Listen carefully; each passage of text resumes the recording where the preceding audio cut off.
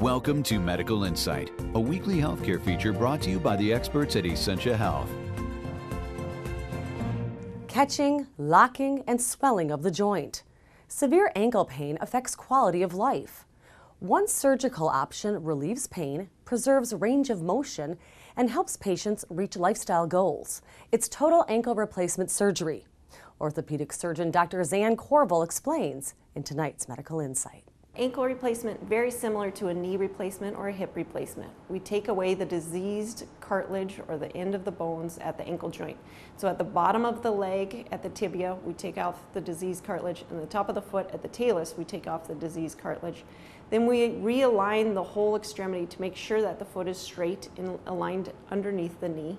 And then the implants are put into position and everything is closed up. Typically, a patient following this surgery, they'd have to stay off the foot approximately 2 weeks to let the soft tissues heal. And then they can start walking in a boot with either crutches or a walker and slowly start returning to activities that they want to be doing.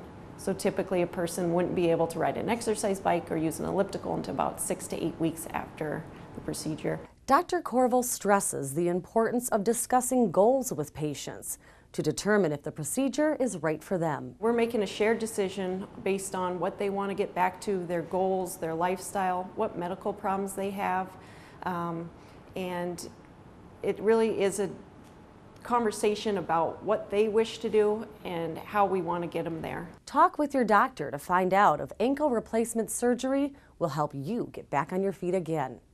For Medical Insight, I'm Maureen Tallarico. To learn more about this topic, call our experts at 786-3107 or log on to essentiahealth.org.